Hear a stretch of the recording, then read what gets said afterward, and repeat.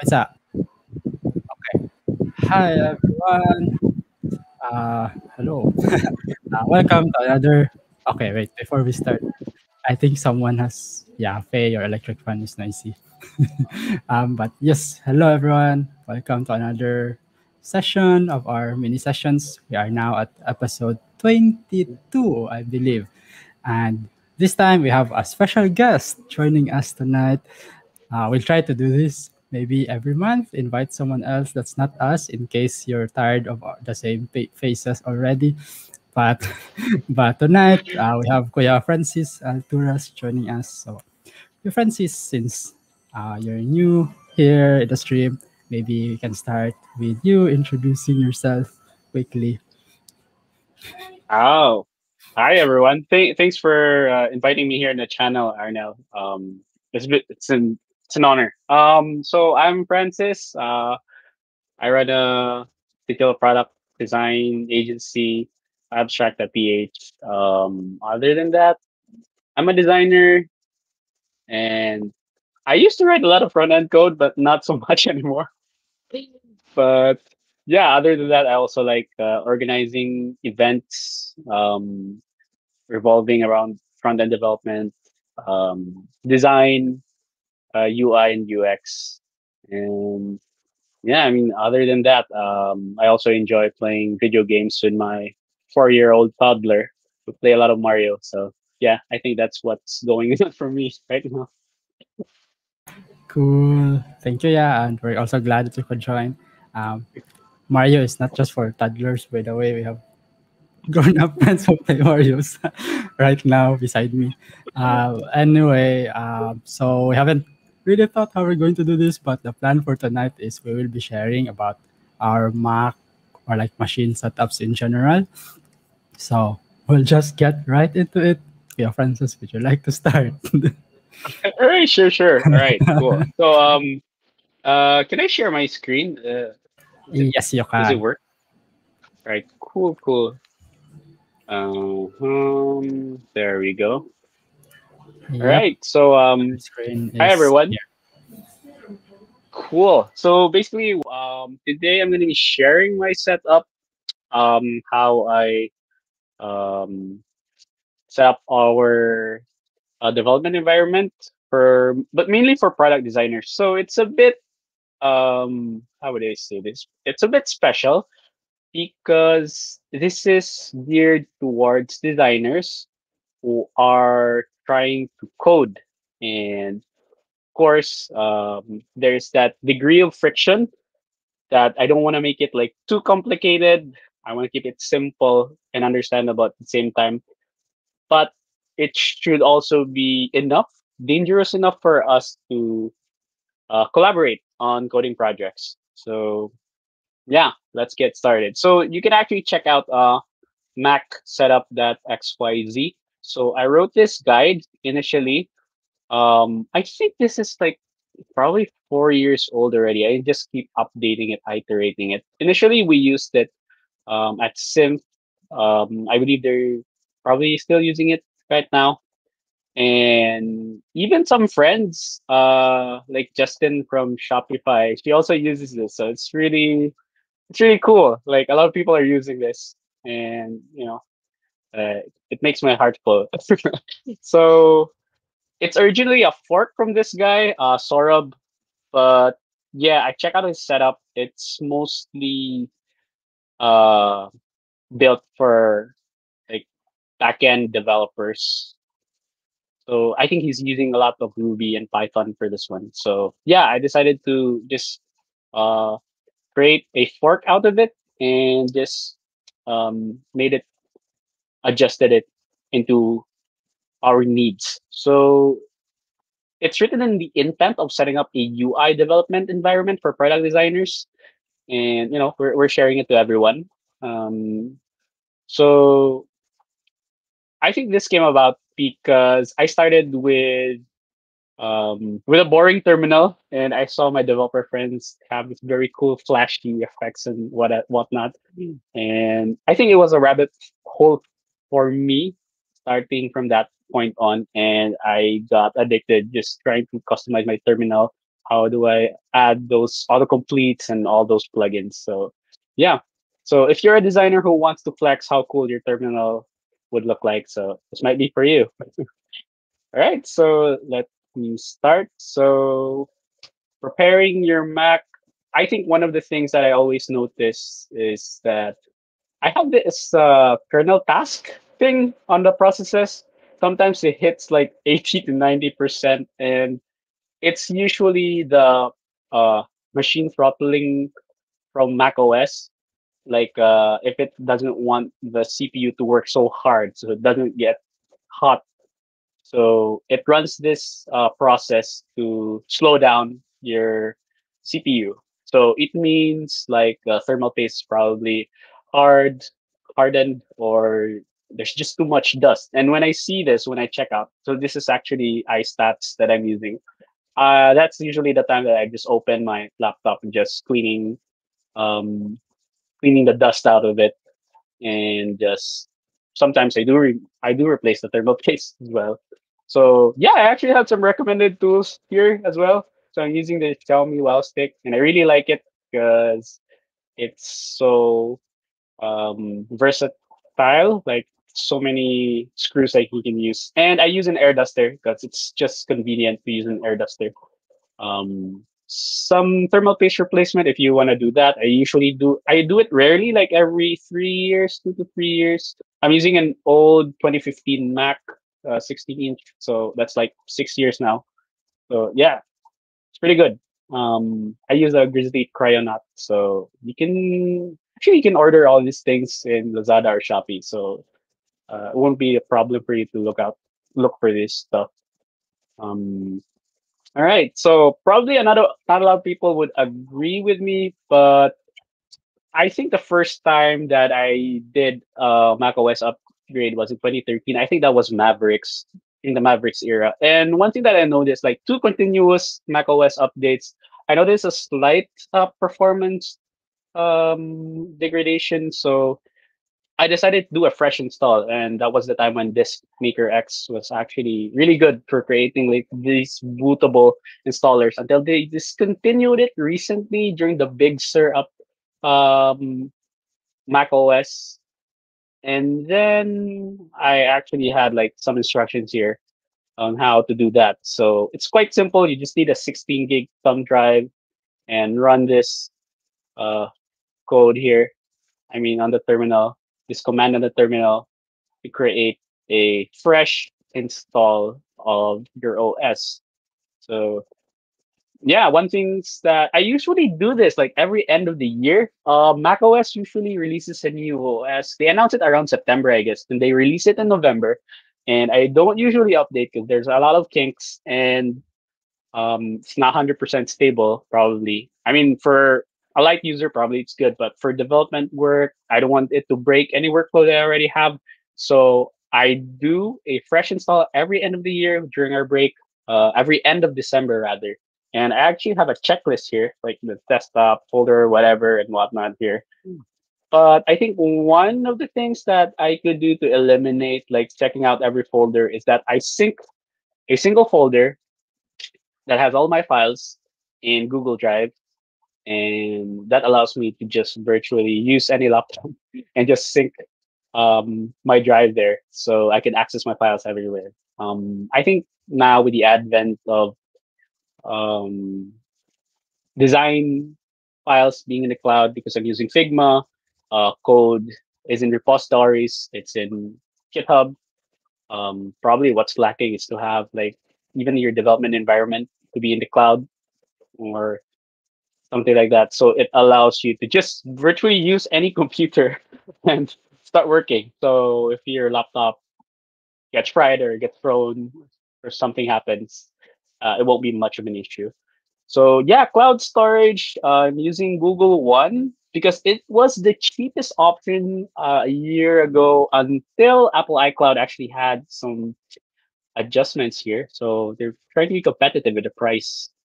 They're offering um 200 gig for 149 a month. That's actually pretty good. For Google One, I think I'm using 200 gig as well, so 149. Oh, they actually have the same price now.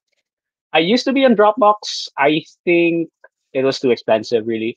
I tried it for like 6 months, and it didn't just work out for me. This was before Google One was introduced. So when I heard about this, I immediately switched. So yeah, there are some instructions here on how to reinstall the whole thing. Um, Kick out a guide. So yeah, hit next. So yeah, so basically, like this is just some instructions on how we set up our machine. So we do Xcode, you'll need the Xcode command line tools before anything else. I even have my system preferences here. So this is super subjective, but it's up to you. So I usually like my theme dark.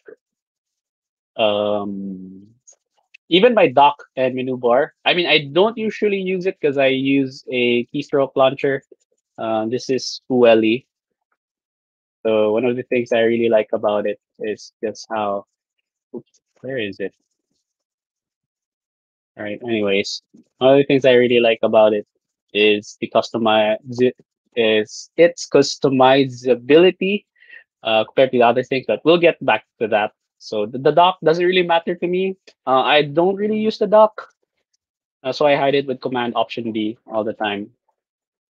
Siri, I don't use Siri. I haven't met anyone who used Siri on their laptop.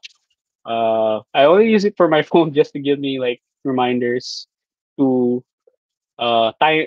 Actually, just timers, like when I'm cooking or doing something. Um, Keyboard, trackpad. All right, it's nothing special there. Finder. Mm-mm-mm. Yeah, nothing. Yep, nothing super specific here.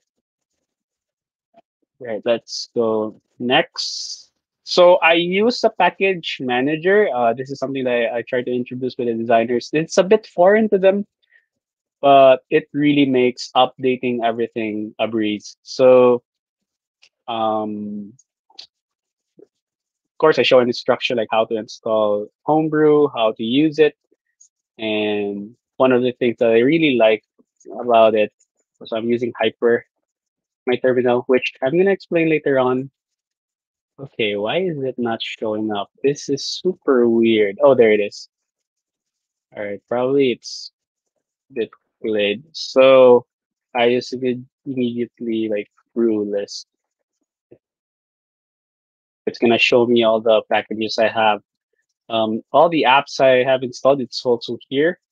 And the reason why I use Homebrew to manage my packages and softwares, or I mean the apps rather, is because I disable auto updates by default because I don't want anything to be updated while I'm working. So it kind of breaks your workflow when you're in the middle of something.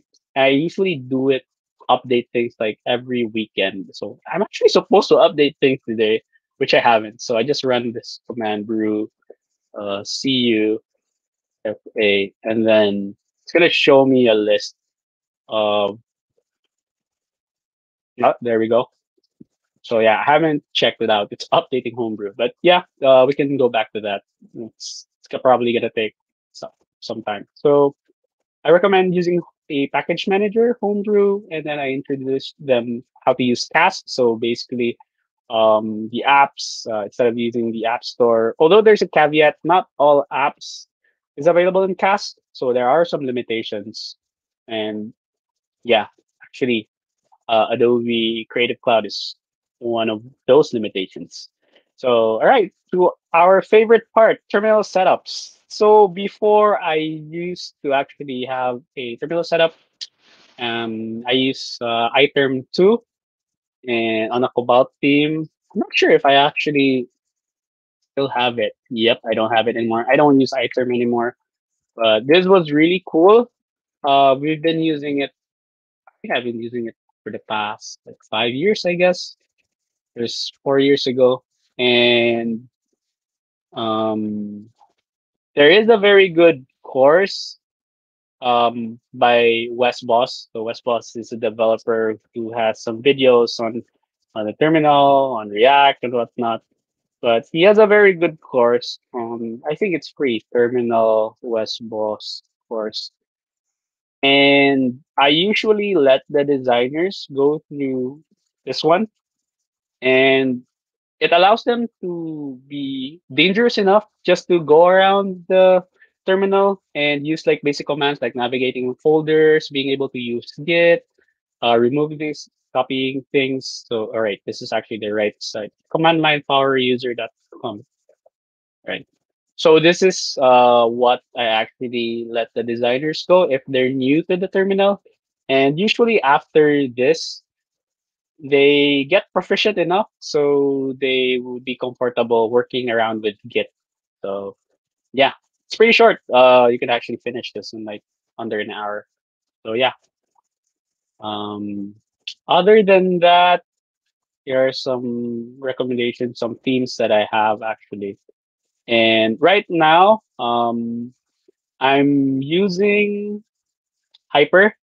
So when Hyper was released a couple of years ago, I didn't really like it because it was web based and it was super slow.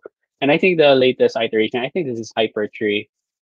Yep, it is Hyper 3. So it's super fast. Like I didn't notice anything. Um, it's not as sluggish as it was before. And setting up is a breeze. I basically just have to run like a couple of commands to have everything running. Installing a theme.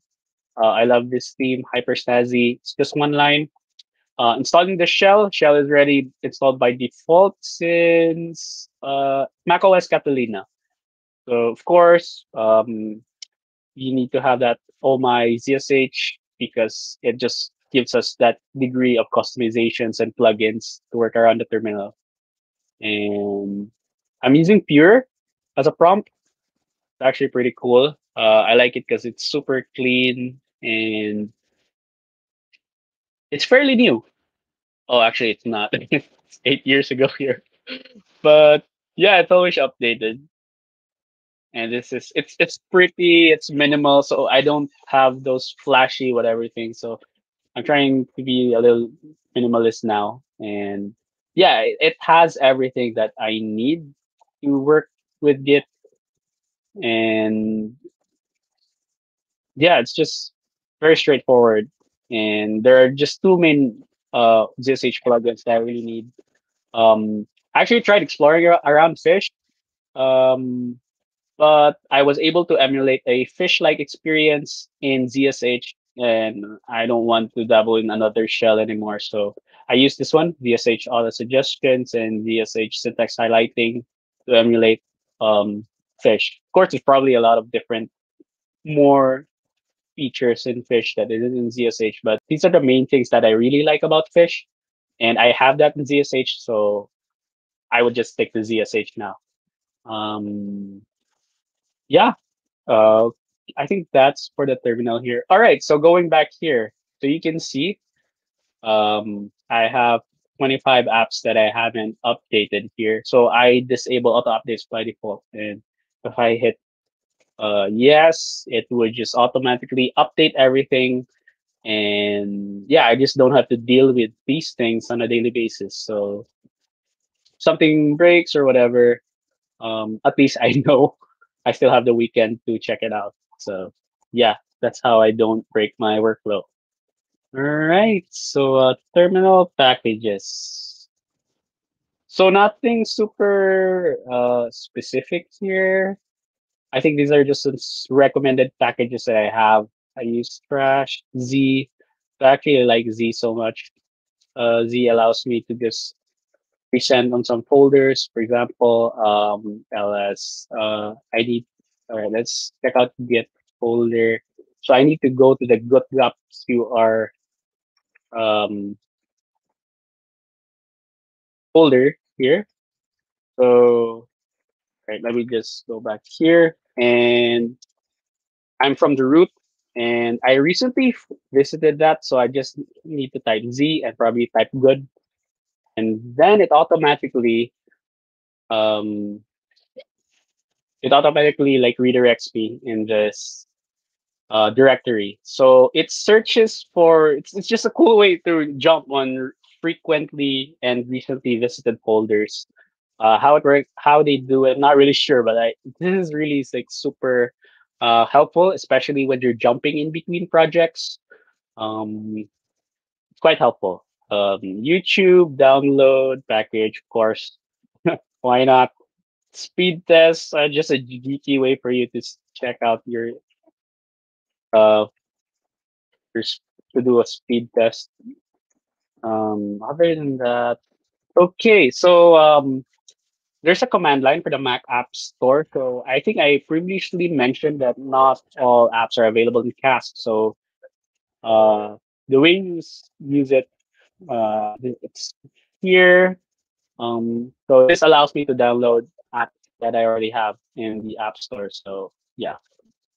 All right. Wi-Fi password. Yeah, there are times where people ask me what's the password in the Wi-Fi I'm connecting to, and it's just so much easier to just open a terminal, uh, the Wi-Fi password. All right, it asks me for teaching, but all right, later. Um, so much easier to do this rather than opening up settings, going out to your keychain, looking for the Wi-Fi name. It eliminates all those steps. Tree, yeah, this is just RT, RT. All right, this is just a cool kid thing that I like. Um, uh, I just type RT. Oh, without. There we go. And it just basically shows you like the stats of your machine. Wait, it looks weird. Oh, there we go. Yeah. Yeah, other than that, uh nothing really super important here. So Git, how do we set up Git? There is a set of instructions here. Can go through that. SSHTs. So this is helpful as well for designers since it's their first time understanding this, and then we try to add them to our GitHub group, our GitHub organization rather, and then I have a universal git ignore here. Of course, we know git ignores are super subjective depending on the project and your setup. But basically, if you're starting from nothing, this is a good boilerplate that you can use. And yeah, I think there's a lot here actually that is maintained by GitHub. Yep. There are a lot of different git ignores here, so you can check it out. It's under GitHub git ignore. So yeah. Okay, so going back here, code editor setup. All right, so I think previously we used Sublime. Um, I think that was before Visual Code came along, and I still retain the setup here. Nobody really uses this anymore, but I just kept this here. I'm probably gonna remove it. So here's like a default user settings that we have, but let's just skip that and go to Visual Code. So here are some of the extensions that I recommend. So since I switched from Sublime to Visual Code, I actually my hand automatically like remembers the shortcuts that I did in Sublime. So if you're that kind of guy who came from Sublime and you don't want that steep learning curve, you can immediately install this extension and everything just works. For the theme that I use, One Dark Pro. Sometimes I'm using Material. Um, Another extension here. Yeah, it's pretty basic. Just all the renames like HTML tags. So you rename one tag, it automatically renames the paired tag as well. Um, yeah, CSS pick allows you to pick on CSS classes. Um, all right. Yeah, file utilities, just a way to manage your files, rename, move, delete. All right. So yeah, IntelliSense for CSS because we deal with a lot of CSS. And yeah, I actually like installing the material icon theme as well because it gives this file some icons on their side, so it's pretty cool. Prettifier, of course, that when we hit save, it automatically formats code. and this depends as well on where you're using it. SAS, of course, they already have a built-in support for SCSS, I believe, but this one would add support for SASS. So it's just the syntax really. I haven't tested this one though. Maybe they changed this, but yeah. Of course, Stylint for linting your CSS and SAS, and yeah, this is pretty nifty. Trading spaces, so it would delete all those trading spaces you have in your code, keep it clean. But you actually have Prettyfire, so you probably don't need this anymore. But yeah, I mean, it's handy to have that. Preferences. So yeah, I'm using Dankmono as my typeface for coding. And it's quite old. I think this was around 2016 or 17. Um, I like it because looks pretty cool. I think they already removed it. I mean, they used to have a page. Yep. And most importantly, it's monospace. I actually like the ligatures it have. You can see here, like the keywords. Okay, come on. Daddy, Come, yes. go away. Come on, come on. You listen. Yeah, that's your friend. Say hello to everyone. Hello.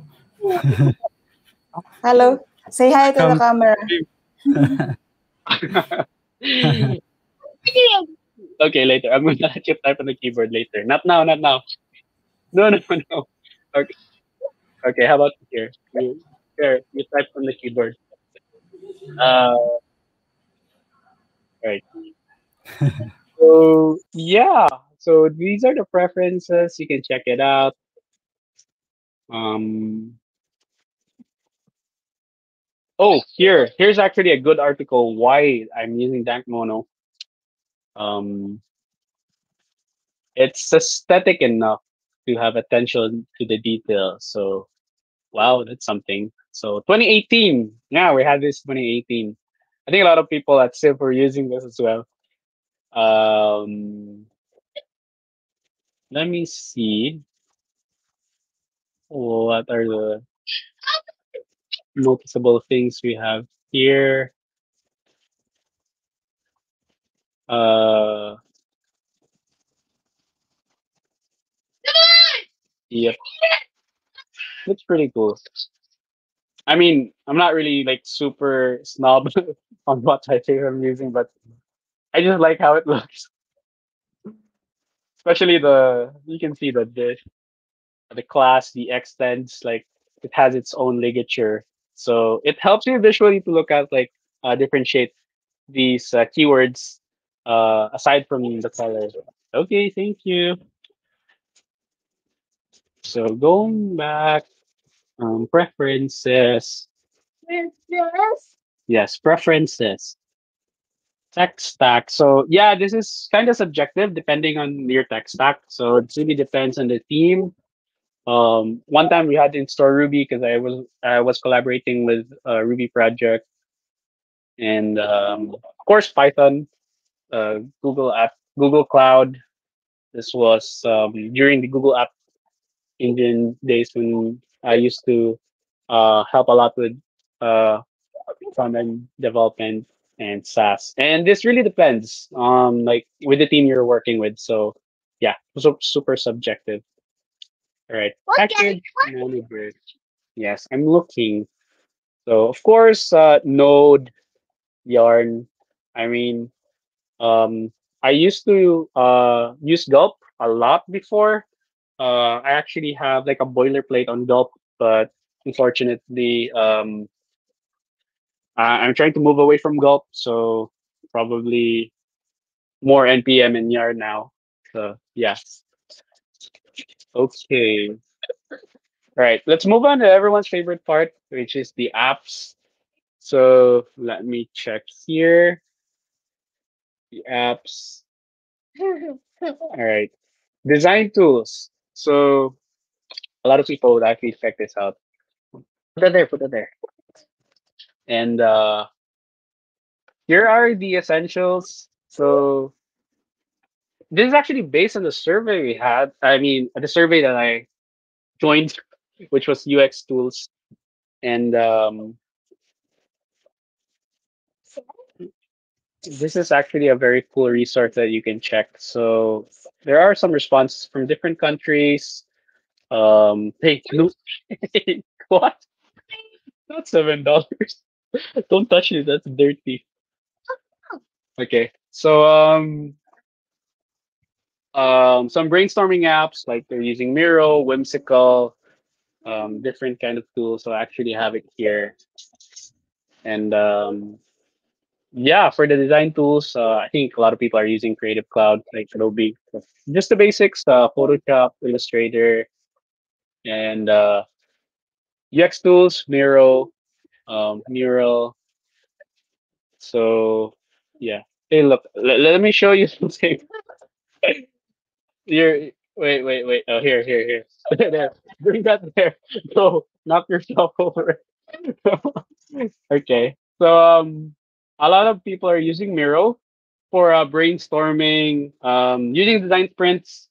Miro is really good. Um, Mural is like Miro, it's an alternative. So currently we're using Figma for our UI design tool, and it really helps with us how we work right now. I mean, it's remote, it's real time, so you see everyone's cursor moving around while working. A Sketch, we used to use Sketch.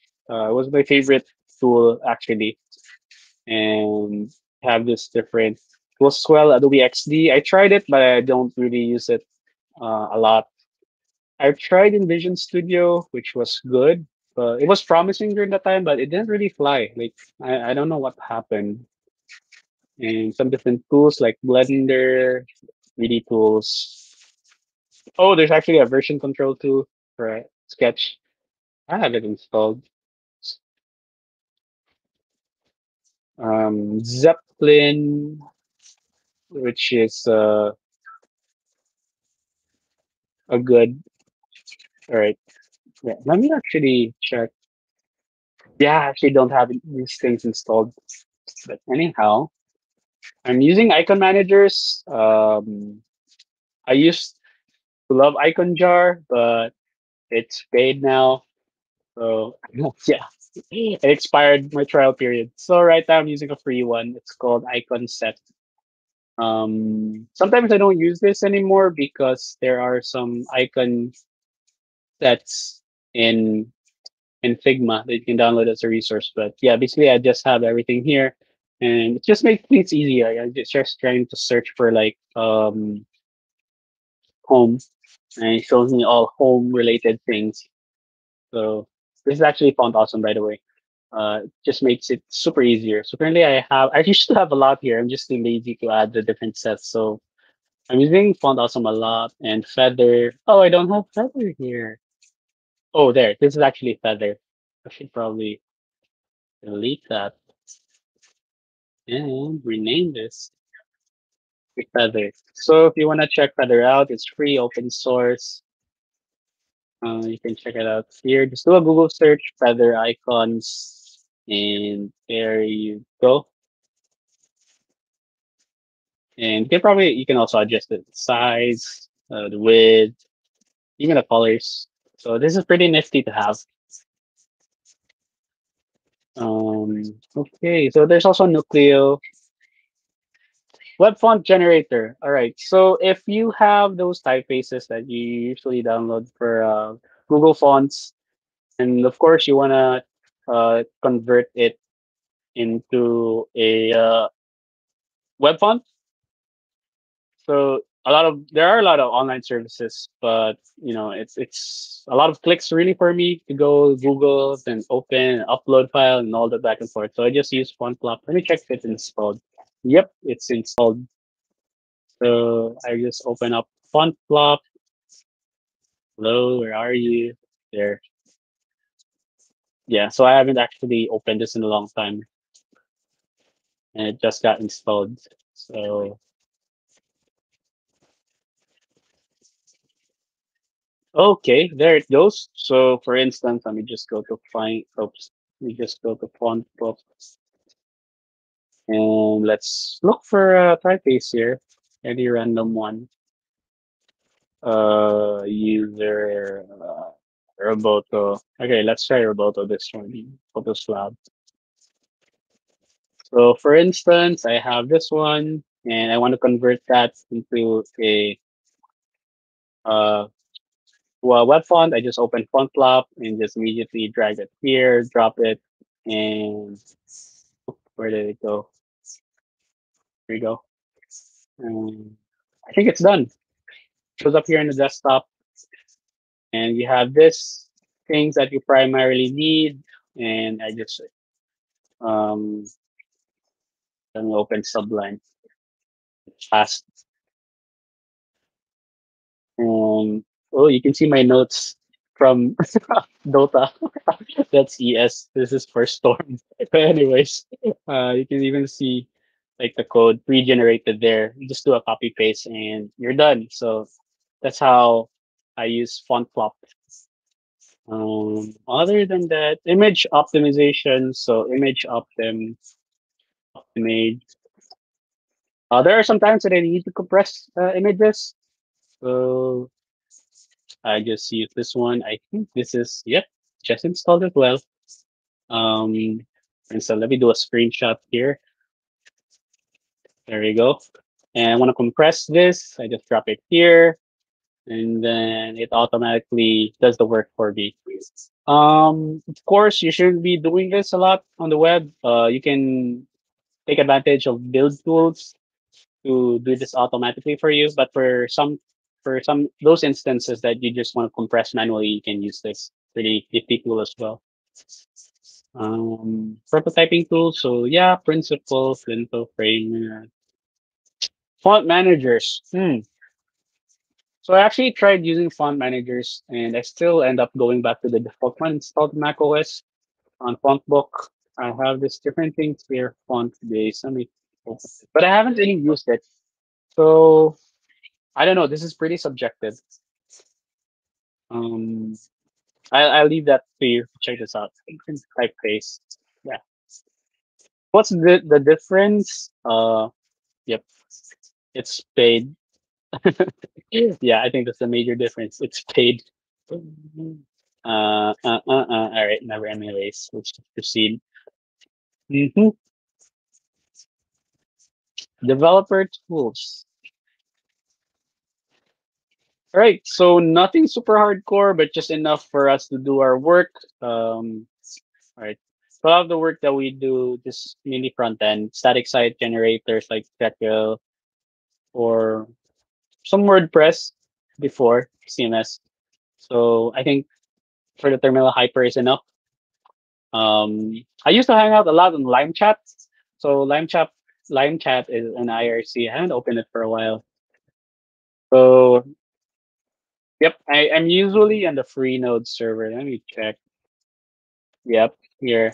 And I usually join the channel WordPress before, and I was doing a lot of WordPress work, and this just allows me to yeah, I gotta register. That's why I couldn't look up. Couldn't check my ID. Oh, it worked. Yep, it still is. It still works. So I just ask stupid questions here, for me to get flamed by the really smart guys here. But it helps me learn when I was trying to learn WordPress, like self taught myself here. So yeah, it has a lot of different channels as well. Um, Gitter, I haven't used that anymore. Spectrum, they're actually shutting down Spectrum. And I think they're shutting down Spectrum to give way to GitHub communities, I think. Yes, Spectrum is using GitHub. Let me check.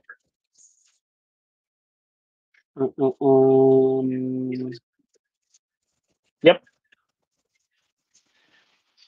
So yeah, they're actually bringing it. Yep, GitHub communities. I was right. All right. So that's why they're shutting down Spectrum. Going back here, MAMP. If you do WordPress, Quiver. So I actually like Quiver. I put all my notes there until Notion came along. So I switched to Notion. So I actually have different notes here. This is very archaic. It's super old. Uh, what is this things here? Yeah, I don't even remember anymore. Actually, I have notebooks. JS. Oh, by JS notes. CSS code snippets. Yep, yep. See, 2018. Super old. It's like 2017. This is like 4 years ago. Dev guides. Yep, pretty old. I even have like some DNS guides here. And this is like 2016. So yeah, I used to write all my notes here for development, like snippets. And I like it because it was marked down and it has code formatting built in. So, and it's super fast too.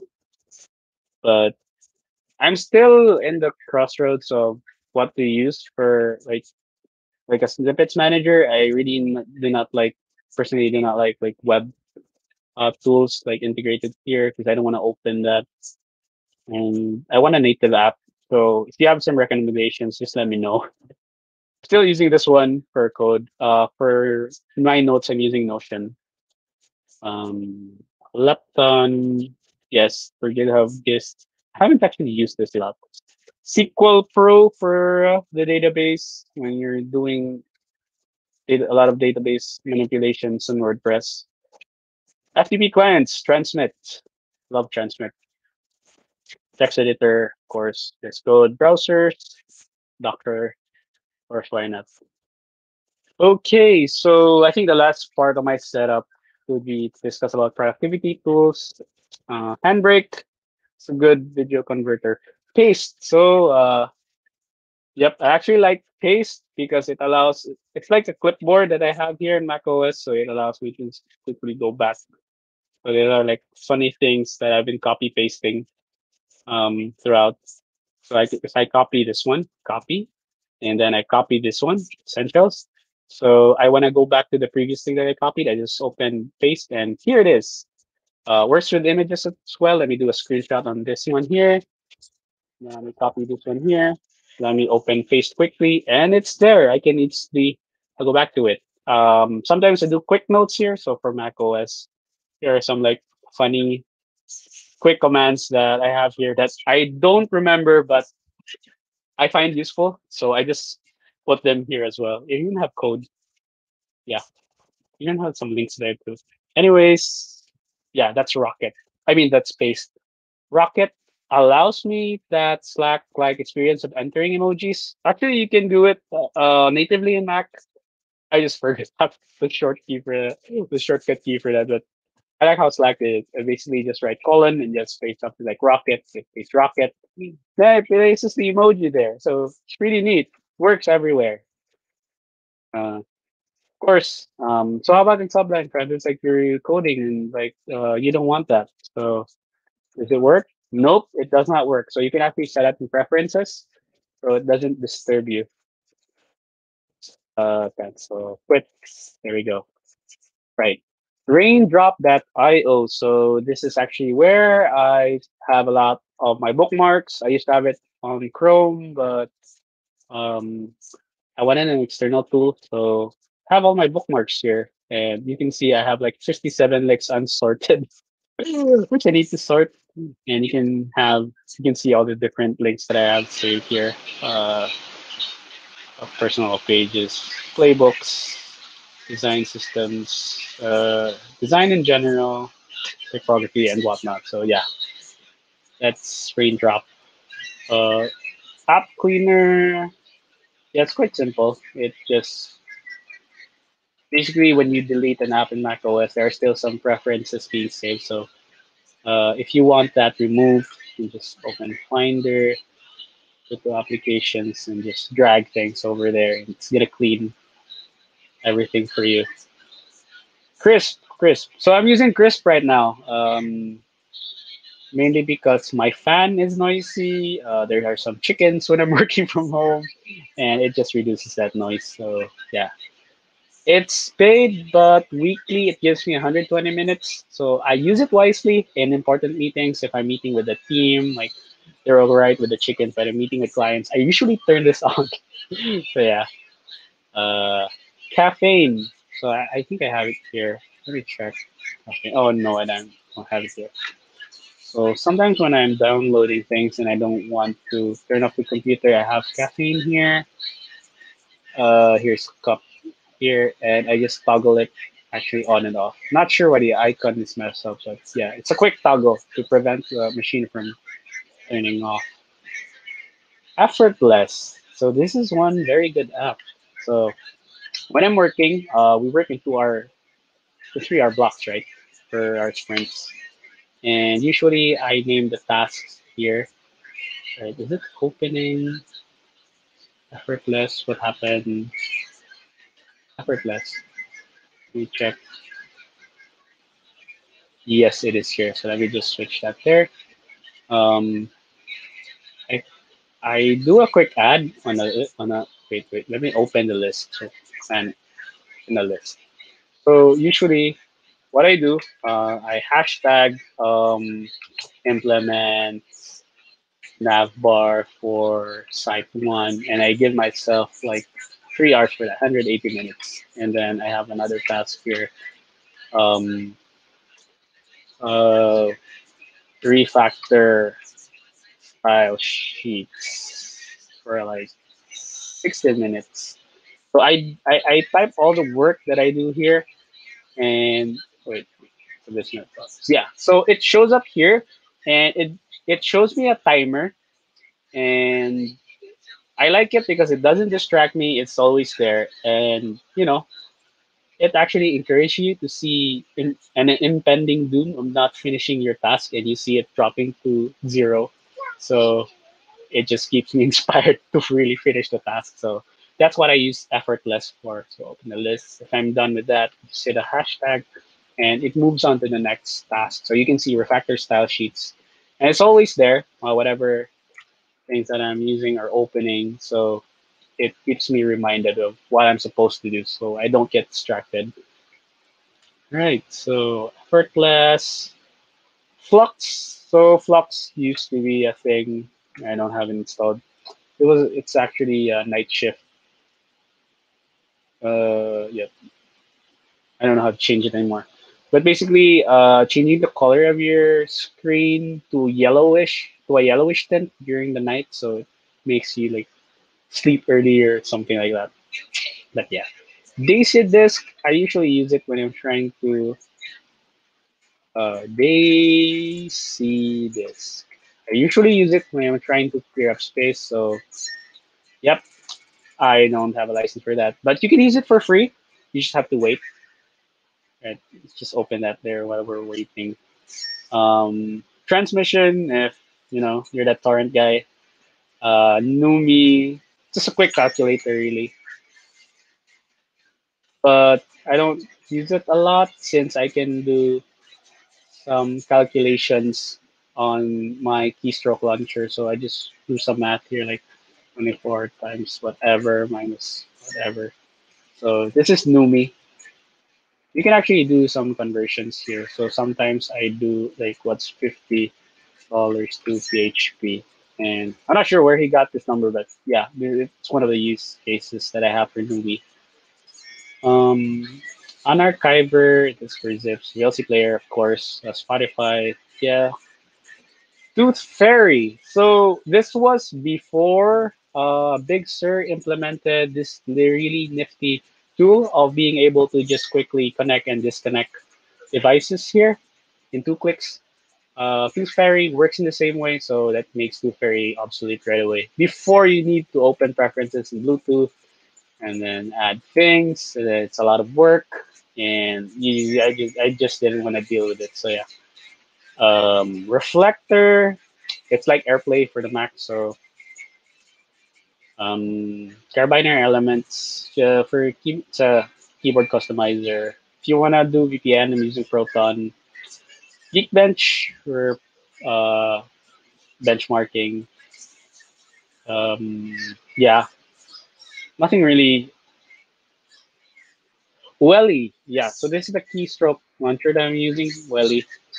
And I think one of the things I really love about it is the customization that I can do. And most of all, it's free. It's cross-platform as well. It's available in Linux and Windows, I guess. So there are a lot of things that you can do here. I can enable and disable. I just hated this default spotlight in Mac OS because it shows me a lot of different things. I just wanted to see like some apps during the application search. Like I don't want to see all the emails and all the different files I have in my drive, in my hard disk. So yeah, this is the reason why I'm using Welly, and it's free. I used to use Alfred, but it's paid, so I'm trying to move away from that. Screen recorders, Cap is really cool. Um, Let me just open Cap. There we go. I just press this one, and then it just allows me to record a portion of my screen and hit that, and then I can do whatever I want. It automatically starts recording. So yeah, you just stop that. Yep, there it is. So yeah, I can record it to a GIF, MP4, whatever. And let me quit that. So cap, goodbye cap. Loom, I used to do Loom a lot. That's how I share check-in asynchronously with clients, like give them updates and show them things. But right now, I don't really use Loom anymore. I think they have a 5 minute limit right now. It's free though, but it's useful for those quick messages. But if it's useful for you, you can actually pay for it. So yeah, it has some limitations. 5 minutes, and either you go paid, so you get unlimited. Uh, hmm. So I used to use iStats for like um, these kind of fancy things. Let me quit effortless. But now I'm using stats, which I don't have open. Uh, I'm gonna open a lot of apps here. So there we go. Stats. All right, let me just fix that. There we go. So you can customize it. So typically, I would just want to see the network, like how if I'm connected, like how much I'm uploading, downloading, the speed, and just the processes in my CPU. Basically, you can do a lot of different things. These are a lot of the different things that you can customize. So yeah. Calendars. So my favorite is Fantastical 2. And how does it beat all the other calendars I want? Mainly because if someone invites me for an event, I just look here. I want to check like, all right, what do I have for this day? And I have it here exactly, and it even gives me the link um, to that meeting. So it's pretty nifty. If I want to do add things here as well. For example, I have lunch with Arnell uh, in Ayala, Cebu. Okay, so you can see that autocomplete over there at 9 p.m. on Thursday. Thursday. So it automatically like it's smart, and I just like it. I just can just immediately add that. It's gonna ping me on Thursday. So yeah. All right, NTFS tool. So these two tools are paid. Basically, NTFS tools just allows me to copy files from NTFS from my Mac to NTFS formatted drives. But there's a free tourniquet for that. You can use this one, NTFS 3G. So yeah. Communication, Slack, Zoom, yeah. It's the usual suspects, Discord, Messenger, Telegram, WhatsApp. Password managers, I'm using LastPass because it's free. Fortunately, on March 15, it won't be free anymore. So I'm looking for an alternative for that. I used to do 1Password, but yeah, they also switched to being a subscription based as well. So not going back to that anymore. Email apps. I'm using Airmail, and basically because I like it. It just looks better. But Edison is actually pretty good in Spark. So if you notice this menu bar organizer that I'm using, it's called Vanilla. Its preferences here. So you can see all the icons here on the left I actually hidden that because it looks so annoying. So you can see how it hides. I used to do bartender, but yeah, I mean bartender's paid. This is a free one, Dozer. I just didn't like the design of how it looks like. It doesn't look as sleek as vanilla. So yeah, cloud storage. Yeah, I'm using Google Notebooks. I used to be hardcore Evernote user, then switched to Notion because it's easier. Window managed app. So I'm using Rectangle, and it allows me to do that with my keyboard, which I actually like so much. Full screen, and you can see that I actually have some spaces in between the screens, and those are just one of the preferences that I set using Rectangle. There are alternatives like Magnet, Zoom, and Amethyst, which is a tiling window manager, and I find it too difficult to use, so I'm using Rectangle. Gaming, yeah, of course, Steam for Dota 2. I used to play StarCraft a lot too. Uh, uh, um, so yeah, I think that ends the setup that I have. So yeah, anything you wanna ask? That's uh, one thing I get from this session, yeah, Francis, is that you use a lot of apps. Yeah. I'm already like opening tabs for ones that I'm going to install. So yeah. um yes. First of all, thank you for like sharing this stuff. I think maybe I'm just going to tell you. I think you tweeted this guide some time ago, maybe last year, Yeah.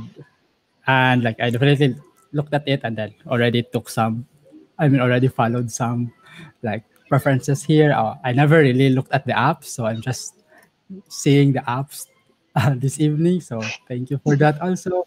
And Fade, have any questions? I think that covers it. I think I have to change my current setup right now and try those ones. But I like really the Dank one. Like, okay, I'm gonna try that one.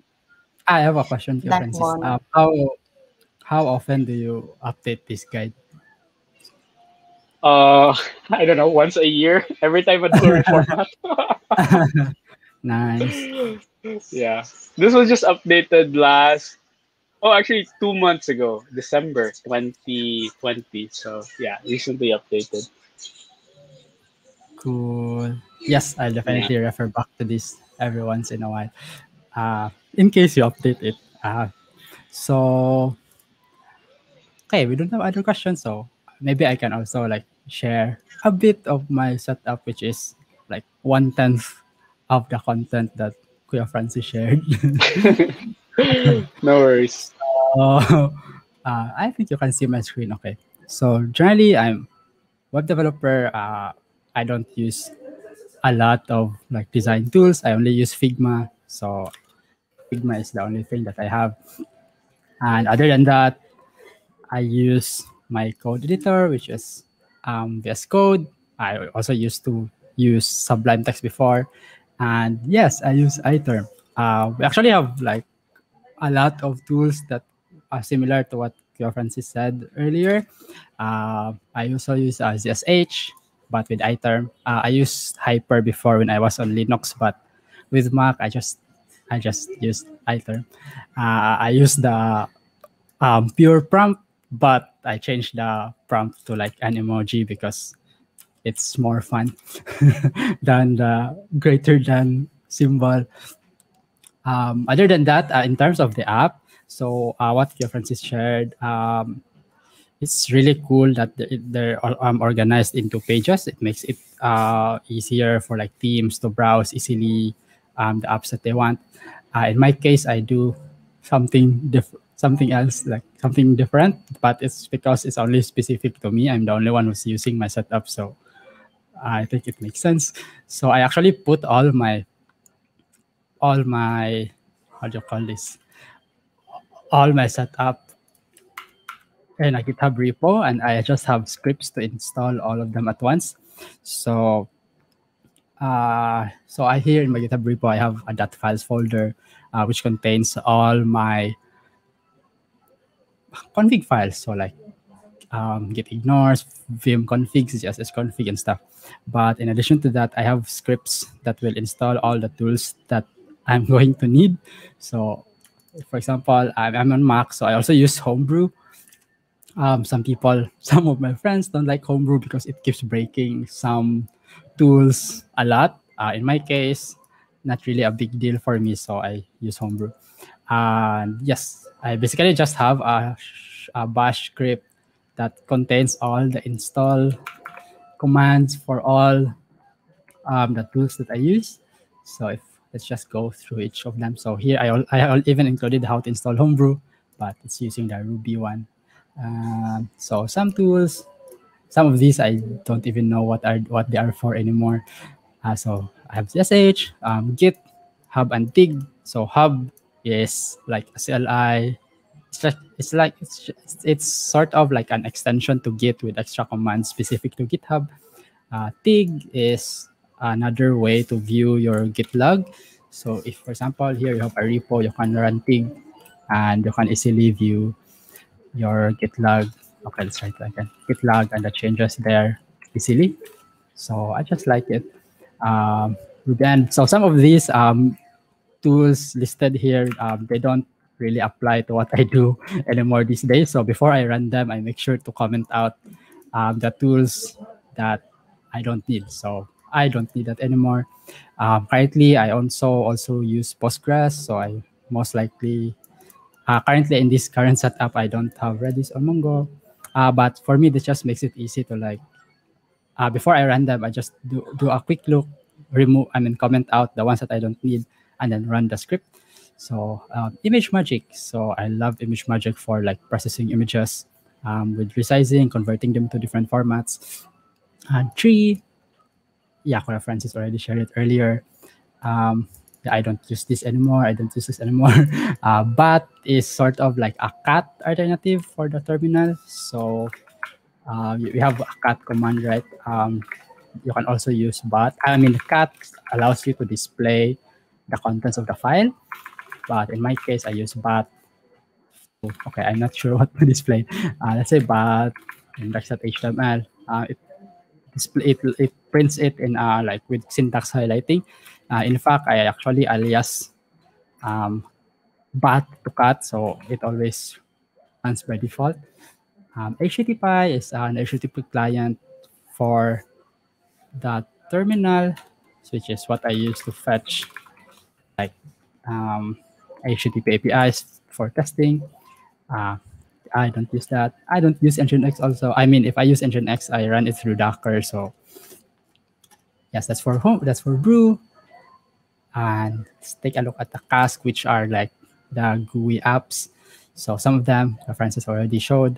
iTerm, I don't install Sublime anymore because I don't use it anymore. So I only install VS Code. Atom, used to use Atom, but not now. Browsers, yes, I tend to install these browsers for testing. And Slack, of course. Skype, no, I don't have Skype. Spotify and VLC. I used to use Alfred, but since I updated to Big Sur, I decided like, okay, maybe I'll give Spotlight another chance. So that's what I'm using for now. But we'll see. Maybe in a few weeks, I'll switch back to Alfred, or I'll try Willy that Francis shared. Transmission. Do I have transmission? No, I don't have that. Yes. And then Figma, the desktop app. Postman for like interacting with APIs. Table Plus. It's just a nice way to visualize or like look at database data. So sometimes for like quick looks at database, I just use the CLI, like query directly. Run SQL queries directly. But for more like serious looks into data where I have to look at a lot of tables and stuff, I use Table Plus. Oops. And Daisy Disk, yes, we saw this earlier already. It shows you like the files in your drive, and like you can easily delete them from there. And then Docker. So the next thing, what I like with putting them in the script is that whenever I set up, there's no, okay, let's get back to that later. So whenever I set up a Mac, for example, when I do a fresh install, it's very easy already for me to install everything. I literally just run one command and everything's set up already. So I just run this setup new Mac OS script, and it will take care of installing Brew, installing all the Brew packages, installing the Brew Cask packages, installing all the global node packages that I'm going to need, and install OMSSH, and then create the symbolic links. I use symbolic links. Where do I use symbolic links? So in the Mac, we usually have the config files for like ZSH, Git. They're all stored in the home directory hidden here. But in my case, I put them in the repo and then just create a symbolic link from the repo into the home directory, as you can see for these ones here. So the setup symlink script just automates that for me. And finally, some Node.js scripts, packages that I use. So Git open, it's so simple. It just opens a Git repo whenever you're in the directory. Yes, I opened some of the stuff. Vif so fancy. I actually like this. So let's say, for example, I edit some part of the code here and save. And when I run git diff, it shows it's a different look. It's a different display for like than the usual git diff. No, I can show it. So it shows you like it's just git diff, but fancier. Trash, CLI. So instead of running like rm, which deletes your file permanently, it gets moved to trash. Then fkill allows you to kill processes that are running in your computer. So you can either search by name, like Google Chrome, or I can search Chrome. Yeah, somewhere, or by port. If something's running at port 8000, you can just kill it directly from there. npm check, I use it to update like the npm dependencies of my projects. So I can just run npm check -u. It will check if like the npm dependencies I'm using this project needs to be updated. So it shows here, and you can easily update the ones that you need to update. Serve, simple. Just serves the current directory or any directory you pass over an HTTP server. Lice, I use that for easily creating open source licenses. Generate a license, maybe a MIT license, and let's say I'll give my name. And here's my license. But I already had a license before, so it's fine. And then Yarn, of course, Yarn. Currently, I don't have these. These are Alfred plugins because currently I'm not using plugins, but we'll probably get back to that at some point. And yes, one last thing maybe a few last things. I use a lot of these aliases or like terminal aliases a lot, just especially for Git commands. So you usually see me like doing GS for Git status, Git push to main or master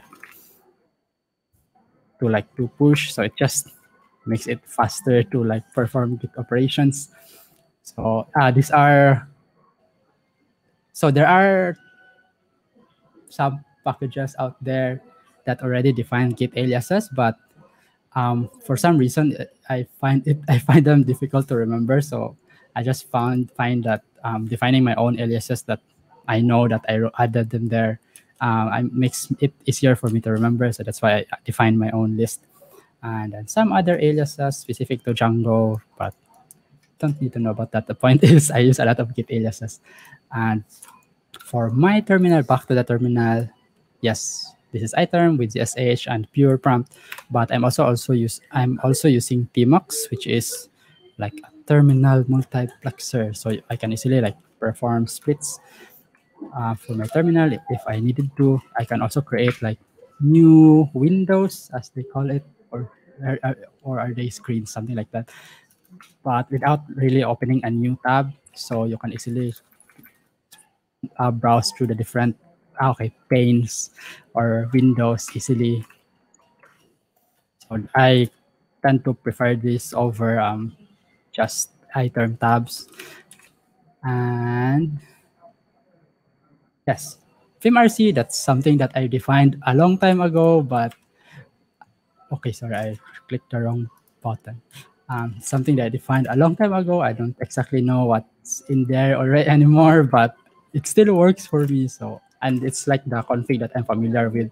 So wherever I use Vim, I try to make sure I have this config. Otherwise, I won't know how to use Vim. And other than that, I think that's it. What else are here? So git config, git config, git ignored, which is the global git ignore. CSHRC, let's take a look if there's anything interesting. Oh, I already clicked it. CSHRC. Yep. All I have in my CSHRC is like initializing CSHRC, some plugins, and you see that I have a CSH theme here, which is my name. I used to have a CSH theme before, but I don't use it anymore. I use the pure prompt. And yes, majority of my CSHRC is just defining environment variables. So basically extending the path, really. Yes, so I have setups for Android, Node.js. For managing Node.js versions, I don't install Node globally. I use FNM to like manage different versions and easily switch between them and other stuff that I usually just comment out. And that's it. All of these config files are symlink, as I said, automatically to my home folder, so I don't have to like manually copy paste each one of them. But yes, so those are for the dev setup. Maybe some few more things on my taskbar. So I use 1Password for my password manager. And so this is also Lungo something. This is similar to Caffeine that Kuya Francis talked about earlier. It basically keeps my display awake, and you can set a time how long. I use CopyClip for some. Yeah, I think I like paste more than this, so I'll give it a try later. Currently, it can only copy text, but how it works, it keeps track of your history of the text that you copied. And for like Windows, I use Magnet. And what else are here? Oh, this is the disturb.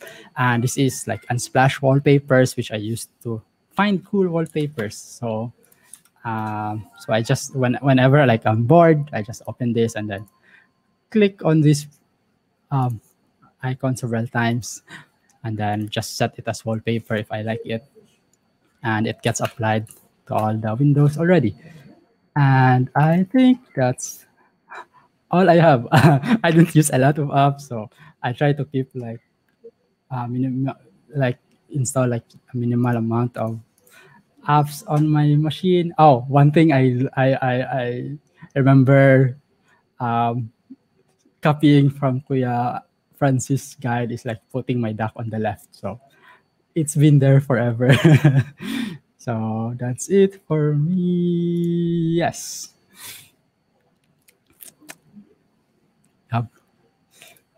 You have any questions? Faye? Yeah, I think I'm gonna try Lungo. Seems pretty cool. I think I used Caffeine before on Linux, but when I switched to Mac, I just use Lungo. FYI, Lungo, Kuya Francis, you used Pure Prompt, right, by Cinderesaurus. Mhm. Cinderesaurus created Lungo, so okay, I'm going to use Lungo. Oh, really? Yes. So he's a really cool guy. So Cool. I'm gonna search for it. okay, I'm going to double check. Maybe I'm giving false information. It's all right. We're gonna figure it out later. Yeah. Apps. Cinderesaurus also created Cap. Kuya Francis. Okay. Yeah. Yes, Super cool guy. confirmed. He created Lungo. Confirmed. He Wow. created Lungo. Yeah. Cap so yes. far is really great. Yeah. so I far. used a Like, similar tool. It's called Licecap, but it only captures GIF and quality is not very good, so I don't use it anymore. yeah, the popular ones before was Slice Cap and Jif Brewery. Then when I discovered Cap, I just switched to it. Yeah. Cool. Yeah, probably will use Cap because I mean, I don't stage I don't find myself doing screen captures. So, but when I do, Mhm. I will have Cap now. I'll get it now. Okay. Cool. Anything else, Faye? Or I think we don't have. I don't have questions. I don't. There's also I can't see any questions on the like Facebook and YouTube videos. okay. So So okay. So if that's it, that's it. I think. we Thank will not you. take much more of Kuya Francis' time anymore. So we'll just start to wrap it up here. Kuya Francis, do you have any like last words, any plugs or something? Endorsements. Um. Yeah. I mean, I don't really. I mean, I don't really enjoy promoting myself. Oh, But Daddy. yes. So it's my kid. If you want to check out the setup, guys, you can check it out at www.macsetup.xyz. It's a work in progress. I think I'm gonna figure it out how to make it open source so everyone can just fork it and make their own. It's currently built on Gitbooks, so yeah, I'll figure that out with Arnold maybe or Faye. So yeah, check it out. Yes, we'll, yeah, you guys who are watching, definitely check the guide out. I've picked up a lot of stuff from there, so hopefully you also do.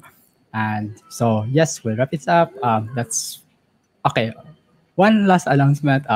Next week, okay, this is for like general announcement. Alright, next week, we'll be doing a hackathon with the team. Pia Francis, if you want to join, you're free to join.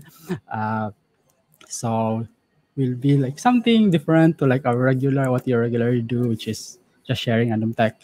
Next week we'll do a few hours of hackathon, so should be interesting, I think. Uh, yeah, should be interesting.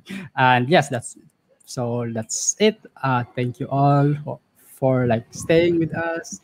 If you're watching, and yes, don't forget to like this video, subscribe to the channel, and we'll be doing more of these streams every Saturday 9 p.m.